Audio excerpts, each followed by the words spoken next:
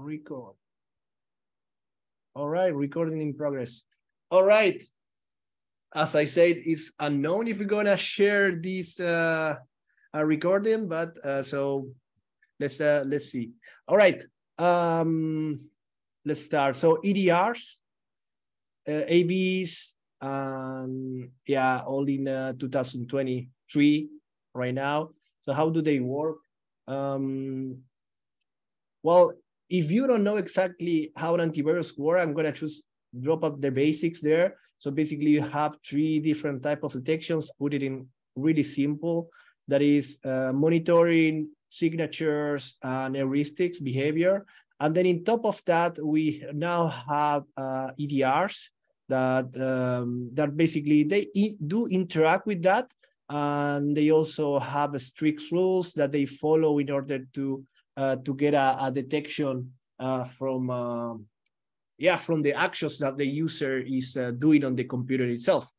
All of this is meant to track malicious activities and block well, it depends on how the EDR is configured, and block or not if it's active or passive. It depends, right? So you can think of an EDR. The EDR acronym stands for Endpoint Detection and Response, some sort. The most big ones, so the bigger brands are Microsoft ATP, that is stands for Advanced Threat Protection, and the EDR from CrowdStrike. So those two, they basically do the work on the same way. They are deployed using SCCM or manually. Depends how those are deployed. And yeah, they call it different. They don't call it deployment. They call it enrollment of computer workstations in most of the cases. So when these workstations are enrolled into these EDR hands, into this EDR active environment, the EDR itself, so is going to work sort of like an endpoint protection from a AV perspective. So it's in that way. So basically everything that happens on the computer, it will be monitored, it will be detected, depending on the type of detections that the EDR has. Or one of the detections could be the antivirus itself, of course. And some other detections, some monitoring could be like network. So all the network itself that the workstation is part of, or the network that is accessing. Because remember that when I say EDR, the EDRs, they don't stop on heuristics, signatures, or they also track actions of the user. So to make it easier for you to understand, if you don't know what an action would be, it's like really easy. Like if a user, you can have this rule that if a user opens CMD and then goes into Windows and does a directory listing on Windows, and then I don't know, try to write a file, then they might potentially trigger a rule, right? At least on ATP, on Microsoft ATP. And then in top of that, it can concatenate those rules. So if you try to remove a file from Windows, then it means that you are doing something either wrong or you are doing something malicious. And it's in top of that, you are trying to access memory or drop something on a registry, or do I don't know, something that could trigger a malicious activity type. Then it's gonna potentially execute an automated analysis of that workstation. I mean, as a whole of the whole workstation, and conducting an automated analysis depends on the EDR, but in most of the cases, will not only gather everything that is from that computer, meaning the whole event monitoring and a snapshot of some files. It depends again on the config, but also it will run in most of the cases, again, it will try to execute an antivirus scan, right? Again, depending on the type of config. The antivirus scan will be choose a quick one on memory, or will also include folder, exception folders, and so on, right? So the access monitoring of the EDR, you can say that an EDR is not only accessing monitoring, but also tracing the user, and is doing it on a, I don't want to say the word, but it's doing it on a holistic way. So basically taking care of everything and looking for everything on user behavior and action. So network files are include, of course, registry, read, write, and memory. So everything that you do on memory and so on. And that's why it lives on user land in 19% of the time. The EDR plus the binaries that they are executing in runtime, plus plus all the sensors, they will be running on user land besides the of course the GUI. And there are some in some cases some kernel hooks, but it depends again on the AV and the EDR. Sorry to mention that so many times, but it mostly depends on that. And the higher chance they are not that good, because of course, as you can imagine, they are a high chance of instability and a lot of false negatives. So let's move on. That was a 10 minutes long of what an EDR is. And if it's still not clear on how an EDR works, or how those interact with the operating system and related monitoring in terms of course, always related to Windows, doing this talk, training, just please Google it. You will find way more better explanation than the one I just gave. So, because the intention of this training is not to teach you what an EDR is, but to teach you how to bypass it, right? Because if you, as I think I mentioned it last week, if you are on this training, if you are a customer of Exploit Pack, there is a higher chance that you already tried Metasploit. There is a higher chance that you tried CoverStrike and other tools, similar tools like Mitic, like Kadoik. There are other tools or C2s or frameworks that you have tried and failed. Of course, that's and hopefully you are here because of that. So you will learn how actually works and how you can make it work with Exploit Pack. And Exploit Pack is the main difference is that it works out of the box. So you don't have to do like just create a shell code. If you were Metasploit, try to get I don't know, one of their agents and then try to apply an evasion technique, or put in the source code using a packer or something like that. We keep it simple. We either have, and we will see later that we have divided the agents in two main categories, and you can have it with bypasses, without bypasses, both works. And if they don't work, we take them away, because if they don't work, it doesn't mean that you have to add something on top of it. It means that they are deprecated and they are not working anymore for the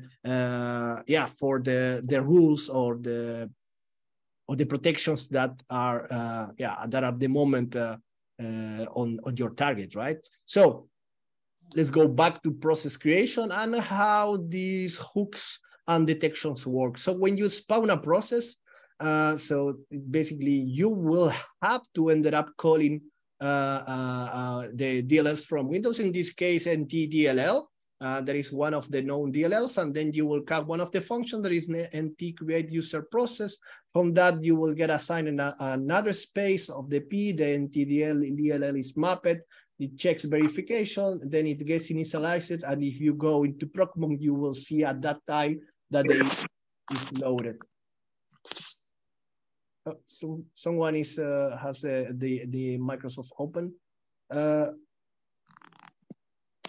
me check who is it. If you can close your mic, Navigator, or otherwise I will mute you. Let me check this. Oh man, I suck with Zoom. All right, next. Done. And then we have the initial thread started, and that's what you're gonna see that the DLLs have been loaded. Yeah, so that's if you look at the Procmon, you will see the DLL muted there. And then you can see that you have the set create process notify routine. And from there, you will see the EDR callbacks in this one. This just called EDR.sys, but of course it depends on the DLL that has been injected into your process. And how you can see this? Quite easy. Use one of the 6 internal tools from Microsoft itself. So you can use Process Explorer. If you don't have access to an EDR, the same behavior will apply to any other antivirus.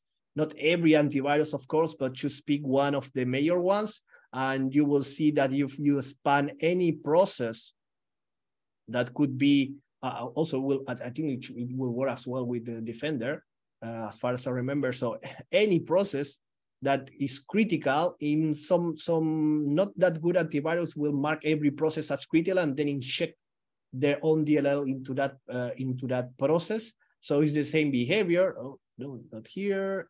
Boom, there. So it's the same behavior, and then you will have on the same stage the DLL injected into it. So that DLL is gonna try to trace the process that you just spawned during runtime, of course, in userland. And remember here, this whole thing happened through NTDLL, right? And that's important. That's important for you to know. EDR trampoline, so basically any type of trampoline function. So how does it work? If you don't know how a trampoline function works, it's quite easy to understand. Basically, you have a set of champ. This cal, I said a set because you need two, basically one to champ and then to champ back. And then basically you have your own function. Then the function will have a jump. You can see it here. If you don't know what this is assembly code. If you don't know assembly code, choose start doing crack beans and learn assembly. That's the only way, guys. Start with IDA, x64, or something similar. Okay, back to it. So you have this assembly code, and then you can see that first it started with a move R10 to from RCX R10, and then it instantly after that is doing a jump to NTDLL, and then from there is doing the jump, and then the jump to the EDR, doing all the magic here, like EDR checks. So basically your code will start here, boom, boom, jump, then doing all the magic here, and then it's going to do the jump back, and then it continues on the NTDR, right? So it depends if it's doing the jump or not. And this has been, of course, done by the EDR or the AV. That's why I mentioned it. If you look at the, let's say you spawn, I don't know, a CMD or something like that. So go Process Explorer, get any antivirus running on your machine, spawn an CMD, and you will see that there will be an extra DLL injected into your CMD. Yeah, because CMD in most of the cases would be a critical process or a potential process that could be used for malicious activity, and then it will inject the DLL. As I said, there are some antivirus that will inject the DLL into every other process, and that, of course, brings an issue, and that is performance, right? That will affect performance for sure. But anyway, determining how a syscall has been hooked. So we know that this is unhooked and this is hooked, right? So green, red. So here you see that it's doing a mob R10, sorry, RCX R10, and then it's doing the jump, yeah. And the unhooked version doesn't contains the jump, right?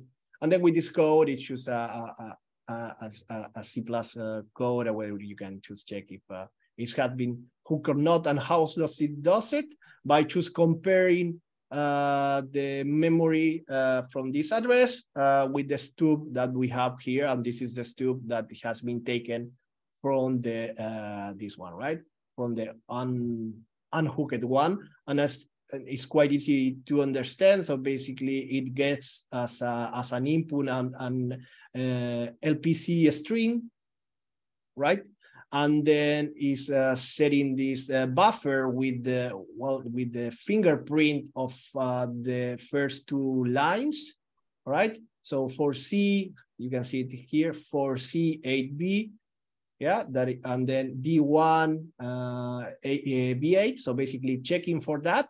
And if it doesn't contain, so these four, if it doesn't contain those opcodes, then it means, well, here's setting the buffer. I went one step too far. So here's setting the buffer and then getting the address, yeah, the address of the get process address, get module handle, NTDLL name, and then checking those the address with the stub of those four opcodes. And if it's true, then it means that it's hooked, and otherwise it's not hooked, right? All right, so that's how you can check. And of course, what do you need? This code and then a fingerprint of every DLL that you wanted to check against, right? And how do you how can you unhook it, right? So to unhook it, you can choose read the original one and then choose replace it. That's quite easy, right? And you can choose do it on. You can always do it because you are part of the same process. You are, everything is running on userline, same privilege, same everything. So choose unhook it. So NTDLL, then choose doing the read text, and then you read the DLL from here or from the object, and then you can choose call it. That's one way of doing it. So let's go now to here. So this is a page, basically EDR from this developer, is from GitHub. This is not from me, but it's like I like this one because it has a list that sorry, you say something? Oh, look, yeah. All right. Oh, and then I continue. Don't be shy, guys. If you have any questions or a comment or something, just unmute yourself and say it out loud. All right. So I was saying that I like this. Sorry, I have a question, if you may. Yeah, sure. Okay, so sometimes when we see that it's a hooked function, that the NTDLL is already hooked by an EDR. So if you want like to take it or to use it in your file, it will be detected. So is there like, if I just took a copy of that NTDLL or of any DLL I want to like to put it on my code, I can just copy it and put it in anywhere in the system. And because nowadays I'm seeing people calling NTDLL from the internet. No, but the main issue here is not that they are making a reference in static to the NTDLL. The NTDLL is that the NTDLL is being used, yeah, and it's being used by the DLL or the of the code that the EDR or the antivirus is using to detect your calls, right? Yes. Yeah, so there are two different things. So when you make any call to any function that belongs to NTDLL, that's one of the DLLs, right? That you typically make if you want to do like a create remote thread or assign memory to a process or interact with memory or anything. At some point, you will interact with one of the DLLs from Windows, right? And yes. The AV or the EDR, depends on how it's set up. It will inject a DLL on user LAN, and then from your process, it will check if you are doing something using typically trampoline functions. Yeah. So it's not that you can call them directly. Is that the patch is implemented during runtime.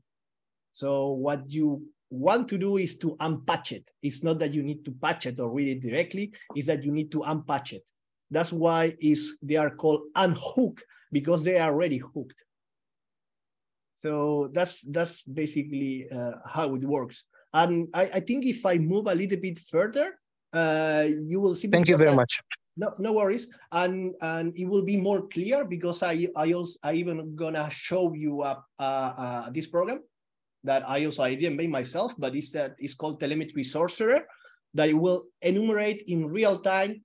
I mean, it's not useful for making a malware or a red team agent, of course, because it doesn't have that ability. But it's really good for learning how these hooks works, because it will show you in real time. Yeah, it will identify, as I say here, I don't think I have to explain it. It will identify collections-based blind spot in the products they are against it, determine the sources of telemetry. So basically, it will get all the hooks that are on user mode hooks, on kernel mode callbacks. It will trace sessions on ATW, and it will tell you during runtime in a more graphical way if anything has been hooked on your instance of the spawned process that you have. So it's quite good. So you can try that. If we have enough time, I will share this and I will try to run it so you can see how it works. But let's go back to the theory before we get into the execution of the binaries and the hooking and everything. Let's still dig a little bit more on theory. So this repo, on this page, you will see a lot of type of techniques listed here, and one of the most interesting one. Oh, let me check if there is something on the chat. But I will appreciate, guys, if you have any question or something, just unmute yourself. It's easier than reading the chat for me. All right, so but what is important and what I'm taking you guys here is because it has a list of the EDR hooked API, and what I'm taking you here because you can say, hey, Juan, but it's quite easy for me to detect the EDR hooked of a process, because if you choose Open IDA on a machine that is running ATP or CrowdStrike, then it's done. You can tell directly from there by just looking at the NTDLL what are the hooks that you have there or not. But it's easier with McAfee, Symantec, and so on. But if you are talking about Carbon Black, if you are talking about CrowdStrike, if you are talking about Microsoft SafeTP, then you need a license of those, right? If you are doing a red team exercise and you don't know what are those hooks that you are against to, like if you want to look for the CrowdStrike hooks list, this is the one. So don't really trust this list if you can go deeper, but this is a good start. And I don't think it's gonna change because they need to change a lot if they want to change it, but it's a good start. So if you don't have the license, if you don't have a machine running CrowdStrike, if you don't have, you can use this as a good starting point. And the same scopes, let's say McAfee, Checkpoint, and so on, right? So Checkpoint, you can see all of these functions are hooked. Yeah. So if you touch any, that it means that if you touch any of these functions, then your code will be analyzed. If it happens to Checkpoint, in this case was for McAfee, I guess, and this one is for CrowdStrike, right? If you don't know what these functions are or what they mean, you can choose double click this one, look at it, and thankfully you can look at the MSDN and then choose go through it, what it means. And this one, for instance, NT-read memory, and you can just add MSDN. Is this one undocumented? I don't think so. Is it? Well, let's go for one that is on MSDN. Well, but you know, yeah, here is. But so basically that's it. So, and then you will know how it looks like, and then you can look for exactly the same function inside NTDLL, right? And you, or if you want, if you have IDA Pro plus X-rays or something like that, then you can choose look for it, download the symbols, get the source code from it, and then you can just check it in real time by yourself. That will be even easier. All right, but here is repeating, right? NTDLL, NTDLL, NTDLL, right? Because it's hooking most of these EDR sort of hookings protections. They use NTDLL as one of the main sources, right, of information of what is happening on the machine itself, right? So let's go one step at a time. All right, this one. So here we have so I'm gonna show you now 3 different things. So 3 different nations that we have. And we are not gonna touch this one because it's, I was trying to explain last time, but I think it's not really part of it because it doesn't really belongs to EDR bypasses, even though because it's a bypass of PPL.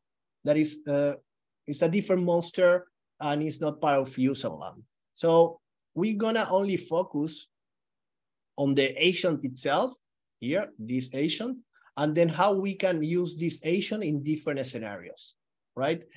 This is the code of the agent itself. Is completely clean, undetected, and undetected by EDRs, and is also undetected by, and also let's check it. I choose dropping it here. Yeah. So we have here, this is the code, and you can see is Crossfire Falcon say that is clean. If we look at the, hasn't been scanned by BIOS Total or anything, but it is clean. So its Crossfire is clean, meta, and it's clean by AVs as well. And it has 4 leads.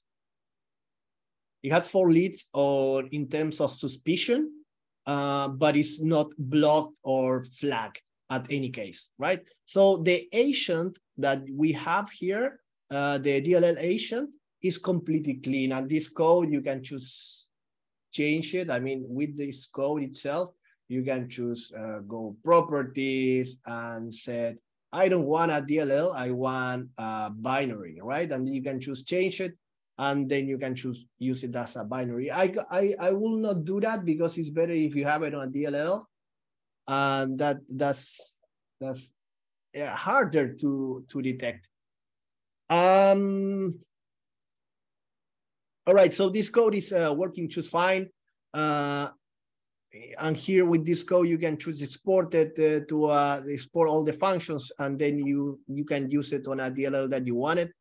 And then the second, oops, not broken. And then the second one will be the same code. Yeah, exactly the same code of the agent of exploit pack. But in this case, we're gonna unhook NTDLL. Right?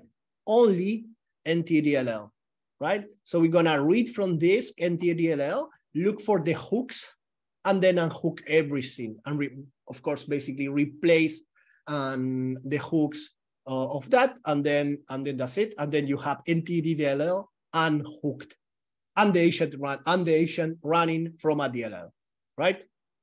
So all from a DLL. And then the third one, that is this one, you can do it again as a DLL or as a binary, but this one is different because it's not gonna to only unhook NTDLL, but everything that is part of a known DLL running during runtime, right? So do you know what, you might know or not know what known DLLs are, but choose a quick explanation of it. So we have in Windows a few DLLs that are used by most of the processes. So when I spawn here a command prompt, let me see if I can show. Where was it?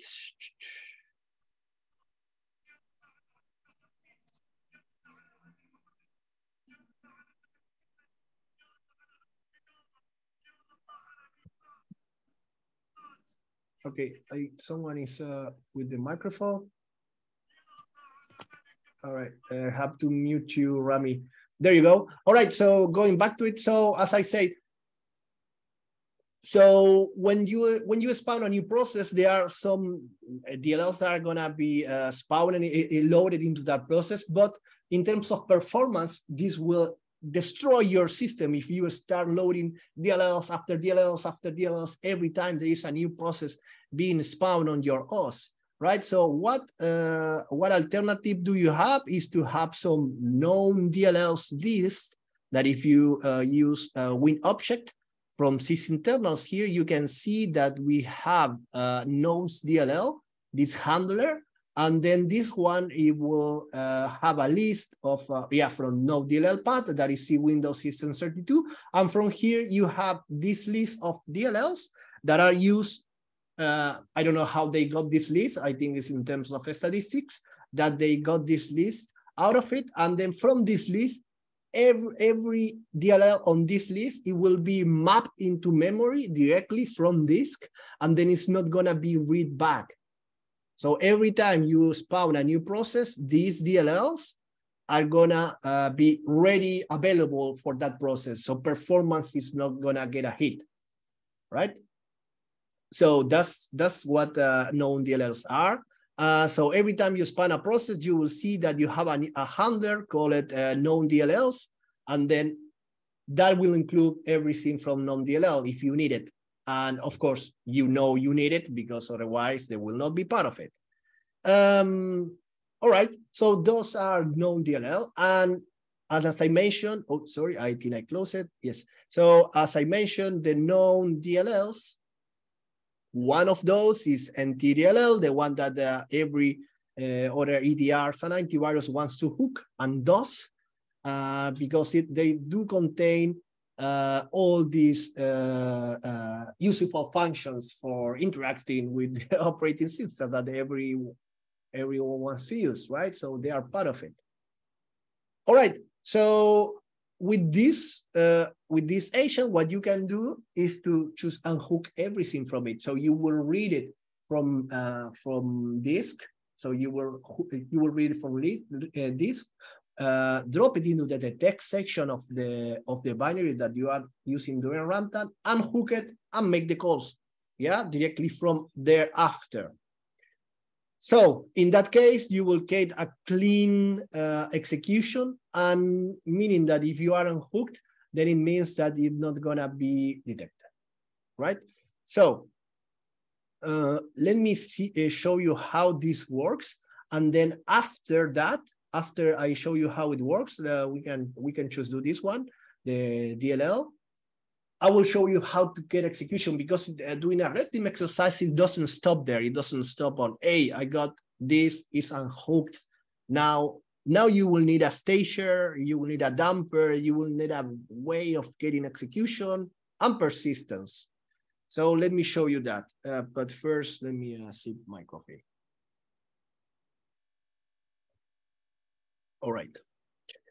So let's get execution of it. So yes, we have the DLL. You can, if you don't want to compile it, you can use the one that is provided on your exploit pack instance, or you can choose get the code and compile it, but you will need to compile something if you want to use it on your own scenario, because as you can imagine, we don't know on which process do you want to attach that DLL. That's impossible to know.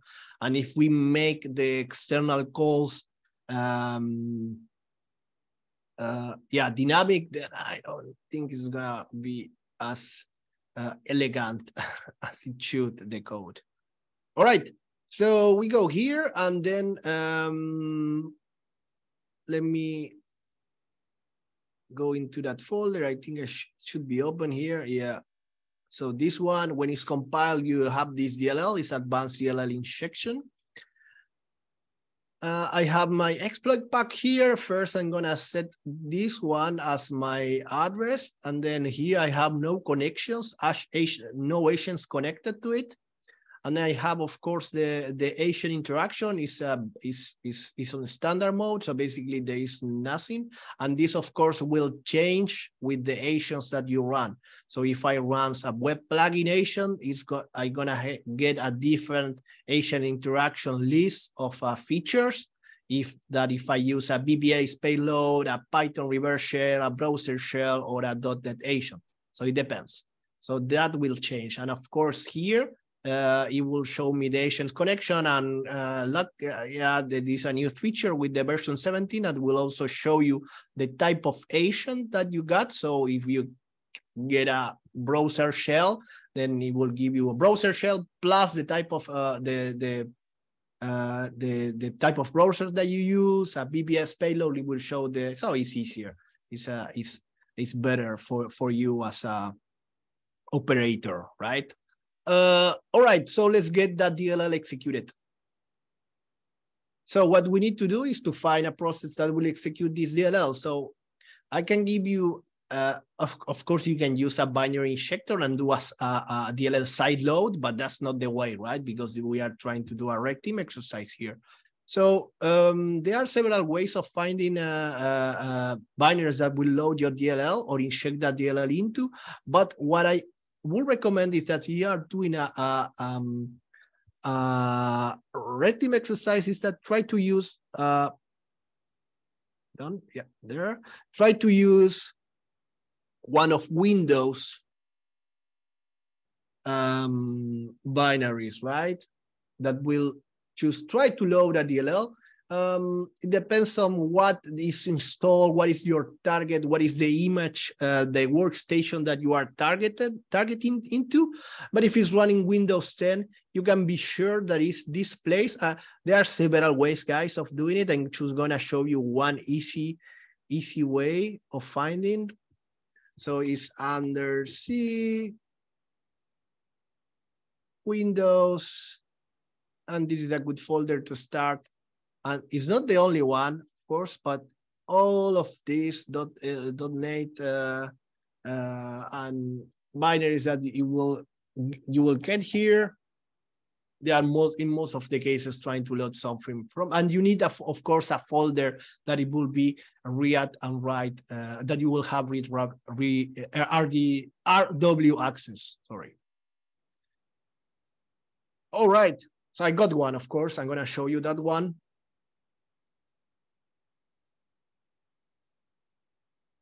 And I have two different dampers if you need a damper, of course, and you can use the BBS one. That's basically, and you have also here this on exploit pack that it contains the agent on base 64, and then basically it's gonna base 64 the code, and then choose get it into the DLL that you wanted, and then get execution of the binary that you needed. You can do it also with a BAT one. Yeah, but this will trigger if you use installer choose. What you need to do, guys, if you are targeting a workstation, first you need to know if you are against CrowdStrike or ATP or the EDR. Because it depending on that, then you will know that there are some default rules that you need to be aware of. In the case of ATP, everything that is .NET coming from PowerShell, coming from WMI, coming from installers, from the installer set, and so on, it will get detected. So if you use cert util, it will not get detected, it will not be flagged and stopped, but it will be a part of, right? Remember that I said that it's just the EDRs, they are not AVs. They are not just blocking, blocking what action. They will trace those actions, and they will come out with a story out of those actions and say, this is a malicious action, yes or no, because they have to compare the behavior between your actions as a red teamer and the actions of a sysadmin, right? And sysadmin should be able to call PowerShell, should be able to call WMI, should be able to call certutil. So they need to know what if you do certutil and then dump a basic C4 into a process and then try to call it, inject a DLL into something, yeah? Of course, after the injection, you will get the bypass. You can hook, do everything like that, right? But I show you how to do the hooking and how to get the EDR and the AV bypasses using as 2023 January. That should work. But how do you get there? In order to get there, you need to get execution. And you can be blocked before that, right? So if you, as I mentioned, you can have the best DLL, the best binary, but if you try to do it manually and go open CMD, and then you do PowerShell, and then you do CD Windows, this action, so CD Windows, CD temp, this action, what I did, this open a CMD PowerShell, going to see Windows 10 and trying to do like, if I do type hello into hello.bin, then it will flag something, right? It will start a trace, or it will start automatic investigation, or will get flagged. Just have that in mind. All right, in any case, this is part of the web engine from ASP.NET WP. So if I go into that folder, that I was already there, then of course this one is gonna be missing. And this is the one that we want to run. Before we run it, let me show you I will suppose that you already know how to do this, because if you are interested into bypassing EDRs, then it means that you already know how to do a lot of stuff. But in any case, I'm going to show you. So let's say I'm running this binary, and I don't have the web engine, the DLL into that folder, right? So this is what is important. So it's not there. So I'm using procmon. You can use anything you wanted. You don't have to use procmon. There are other binaries that will do some process monitoring. I use procmon because I know it's available and well known by everyone. But basically, this is the way of finding. This is the simplest way and basic way of finding a DLL injection. So name not found for the result that is here. Here is the column with the result. So I'm just using name not found. Then the path ends with the DLL. This is the path, the column path, and then that's it. For some reason, I also getting that one, so I don't need that one.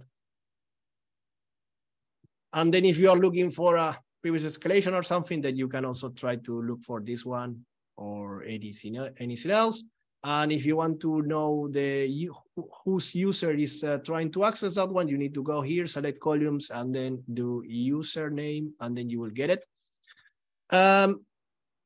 So what you need to do in order to find this, so after you have those filters, choose run anything and everything from WinSX on your laboratory. So you see Windows WinSX or anything that belongs to Windows, and you can. How do you do that? You can do a dir on the whole C folder, and then using a PowerShell script, you can drop all the signatures from the binaries and then make a huge list, a humongous list of binaries that contains the Microsoft signature, and then that you get it with the patch, and you can choose run all of them and look automatically for DLL injections. Sorry. More coffee. All right, this one is trying to load web engine. You can see it here. So first it's trying to look for it at the same directory that the binary lives on. So this one, cv blah blah blah, spwp.exe. Then it's looking everywhere. So everywhere meaning the path that I have here assigned, the environment variable. So everywhere here. So it's looking for the web engine.dll. I don't have access to these folders except for these ones, this one, and of course the Windows apps folder. And that's where I'm gonna drop it, here, just because it could be anywhere else that I have access. Of course, see Windows 1632, here I don't have access, and well, this one no, because it's a different binary, but this one I don't have access. Well, I do have access, but I cannot write. So as a regular user, I can just do it. I'm gonna restrain myself into user land. So drop it there, change it for web engine DLL, and now if I run it, actually,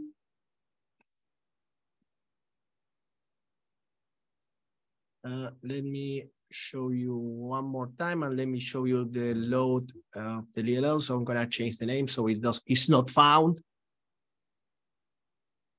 Drop it again. But now I'm gonna include the process name and take out the not found. There you go. Because now I'm gonna provide the process with web engine.dll. And it might be that web engine.dll from here, Windows app is also used by other processes.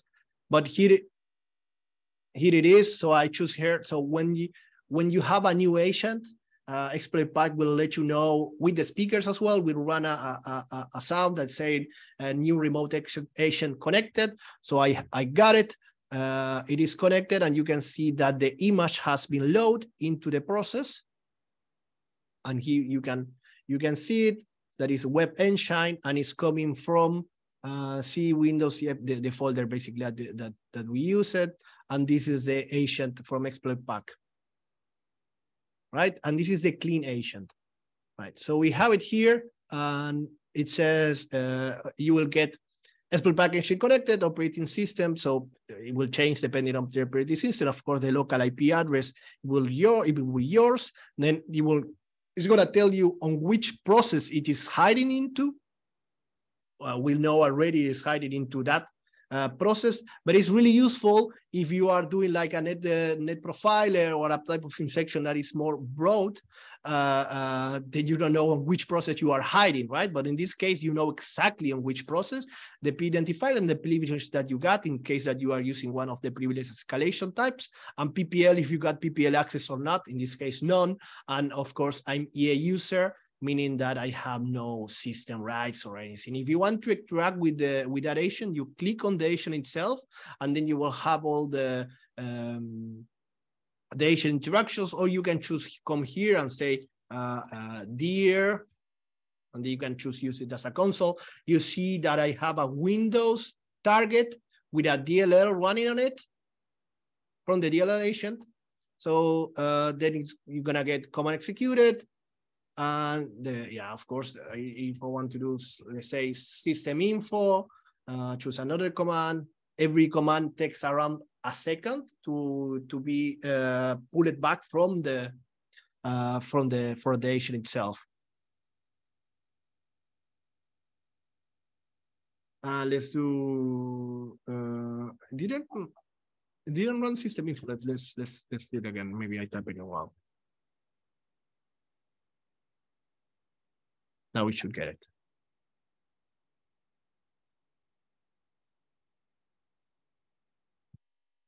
Meanwhile, I'm gonna take a sip, my coffee. There you go. And And you can do AutoExec as well. So basically in AutoExec, you can deploy automatically commands for every new agent that you have, for instance, because if you are doing a red team exercise and you let's say you do this, but from a USB sticks that you drop it on your corporate target. Let's say you are trying to target a department, and then you drop some USB sticks or something, or send an email with a phishing campaign, including these binaries. And then you don't know when this is going to happen or not, right? Maybe it's someone that is only connected by night or something that you want to do some actions, and you want to leave some actions to happen, like go into this folder, look for doc files, and then send those doc files back to exploit pack, or do something with the computer, right? So you want that to be auto-executed when the agent is connected, right? So you can do that as well using the AutoExec, and then save it as a config. All right, when you are done with it, if you want to remove it, you can choose kill the agent if it has the features of it. Or if you are choose testing, you can choose kill the agent here, because we know that it hasn't been dropped into a different binary or anything, right?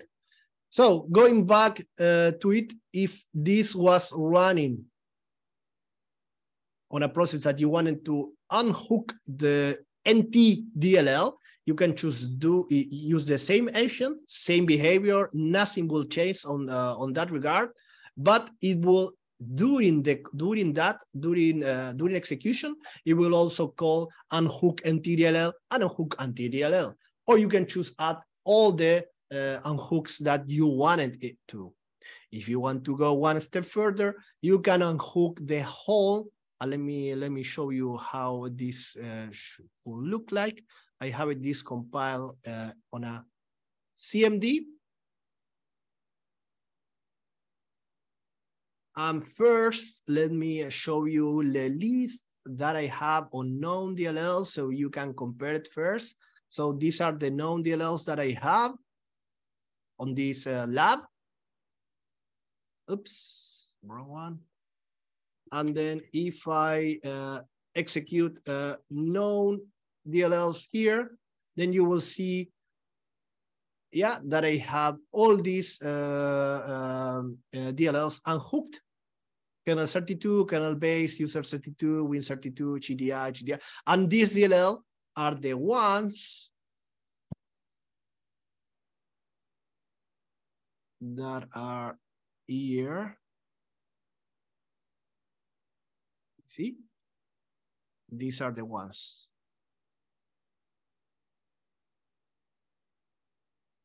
So there, if you use the agent with the knowns DLL unhooks, then what's going to happen is that not only it's not going to only unhook NT-DLL, yeah, but it's also unhook everything from known DLL. So now the question, if we go back to here, to this sandbox, is which agent to choose? Well, you need to choose the one that it will not be detected, and the one that is gonna make your life easier on the target, right? So it depends on the agent, that you can use a combination of those agents, of course, and it depends on the agent that you need to choose. And let me give you one last trick. Actually, two last tricks. After you are there is one simple thing that you can do, that is create a directory of Windows there, and then there you can. Do you recall this? This is something similar. So let's say I'm doing mkdir hello, and then if I do hello, this is the same trick, and it's quite useful because I assume that you already got access. You need to use a folder that it shouldn't be temp. It shouldn't be tasks. It shouldn't be a hidden folder or something, but you need to be on user land and don't trigger any alert. So how do you move those files? How do you move those files before you do an exfiltration without triggering alerts and so on? So on Linux from the 80s, you can, if you do ls like that, you have 1 dot, 2 dots. So that depends on going 1 directory up, 2 directory ups, and then you can do 3 dots. And 1 dot plus the name of the folder, it means that that folder is going to be hidden from ls. And then if you have 3 dots, then it means that you have a folder called 3 dots, but it's hidden because you have 1 dot on top, right? So this one is an easy trick, and I have seen this on the wild since like the 80s. Yeah. So similar trick on Windows. Create a folder called Windows. They will point into Windows. It will. If you see both folders, they are going into Windows, but they are both. But one of those folders is different because it contains a space in as a trail. So, and that is taken away from Explorer because this is how it works on Windows. So you have 2 different folders, but both folders do link into the same folder because when I click on one, it's removing this space, but I can have stuff there that is not gonna be under Windows, right? So that's an easy trick to exfiltrate, and then of course after that remove it, right? But in the case that you are doing a multiple day exercise that you have to capture documents or files or anything, let's say you got access, but then your documents will only pop up on that computer 1 week later. So where are you gonna put those documents? In which folder? Where? So this is one simple trick. You can find better than those, but that's one. And how are you gonna get? How are you gonna get? Oh, you see now it's showing the space. You see it here. See Windows space task. So how are you gonna get persistence? Because so far I told you about how to get execution, but persistence is quite easy as well. Windows in January 2023.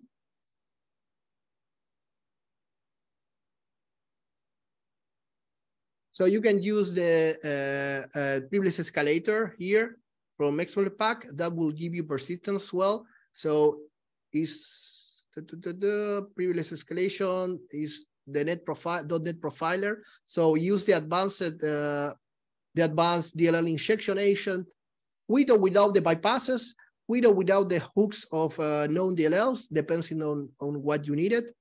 All 3 versions, they are clean today. They might not be clean, and as soon as they are not clean, we're gonna build different ones. We're gonna try to always try to be on top of it and on the edge of what's new.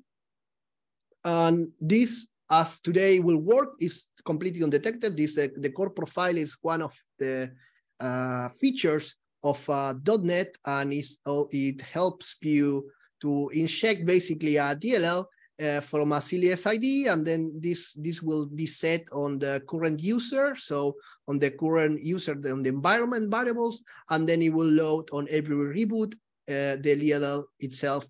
And of course, if you do that, then it means that every .NET project, every .NET binary will have a DLL injected into it. So then what you need to do is to read for, I think we have it here already. One of those. Let me look for it. Well, what I meant is that you need to look for the process name.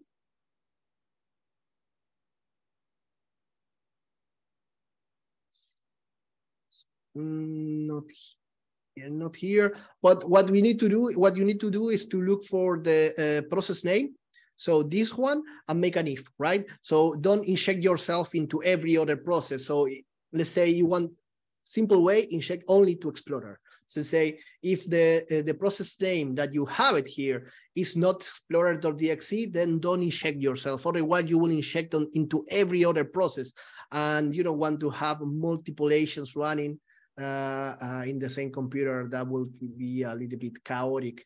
And that will get you persistent. So every time the Explorer is spawned on reboot is spawned on, almost every action will spawn a new Explorer.exe process, or at least you will have it. At least you will have one on reboot, and then that will give you, that will give you the agent. And that should be it, guys. I think that's a lot of information. I will say you should start playing with that. And there are different ways of bypassing the EDRs. I choose showing you a specific bypass for DLLs and the hooks and how the EDR works. These are actions that are called bypasses because they are detection rules, and we are bypassing those rules, right? There are other ways, like having choose a clean code, that the one I show you, and there are other ways like remaining under the radar of an EDR, meaning using a packer, like using the Python. I'm just mentioning it because I have the Python agent of exploit pack here. But if you grab this Python agent and then you use py2exe or PyInstaller or something like that, then you will create a packer, meaning that you will have the Python agent plus exploit pack, and the Python code is not detected. Or you can use something like the Mira, or you can use VM Protect or something like that, and then you will be under the radar of the EDR, right? But under the radar of the EDR, it doesn't mean that you are bypassing the EDR.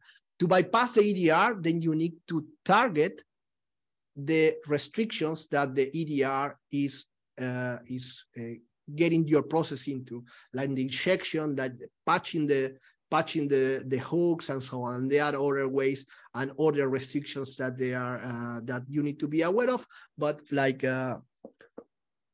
monitoring, telemetry, and so on. But that's gonna be for 1 or 2 more hours. And guys, I hope you enjoyed this time. Hopefully everything went according to plan. If you have any questions for me or the rest of the team, please, I encourage you guys that you go into Discord or to our channel, or write us a ticket on support. And I hope you enjoyed. I will see you guys next month. And yeah, let's see what is the next topic. Hopefully something related to reversing or exploit or exploitable one. Let's see how do we feel about that. Thank you guys, and enjoy your Friday. Bye. Thank you. Great as always. I hope we get the video. Would be awesome. Awesome. Thank you. Thank you. Thank you.